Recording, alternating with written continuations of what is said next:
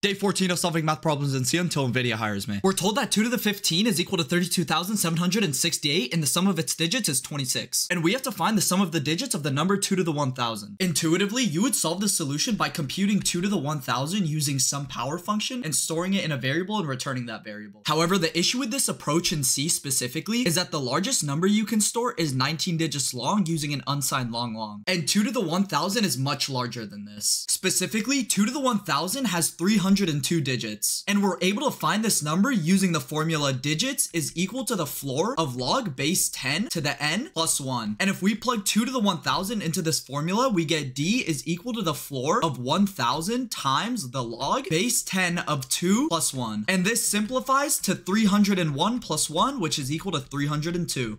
Since we don't have a data type that can store 302 digits, we're gonna have to perform manual multiplication on an array of digits. So say our current product is 128 and we have it stored in an array, and we wanna multiply it by 2. Just like we learned in middle school, we're gonna multiply 2 by our first digit in the array, which would be 8, and we get 16. So we'll put a 6 here and a 1 up here. And then we'll do 2 times 2 plus 1, which is equal to 5, so we'll put a 5 down here. And then lastly, we'll do 2 times 1, which is equal to 2, and then we'll store that in our new array. And we get our new product of 256. To solve this programmatically, we'll define an array of size 302 since we know 2 to the 1000 has 302 digits. And we'll initialize the first element in our array to 1. Next, we'll need a variable to keep track of the number of digits in our current product so that when we multiply by 2 in each iteration, we're not multiplying digits by 2 that are not in our product. So say our current array is holding a product of 128, our product size will be of size 3, so when we multiply by 2, we're only multiplying every digit up to 8 by 2. And since we're solving it this way, our array will actually be flipped around like this. And every time we multiply a digit by 2, we'll be storing a carry, which will be the product of our current digit times 2 divided by 10. And the new digit in replace of the old digit will be the product of our current digit times 2 mod 10.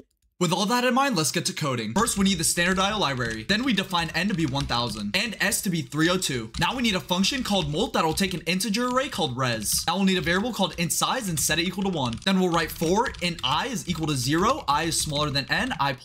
Then we'll need a variable called int carry and set it equal to 0. Now we'll do for int j is equal to 0, j is smaller than size, j++.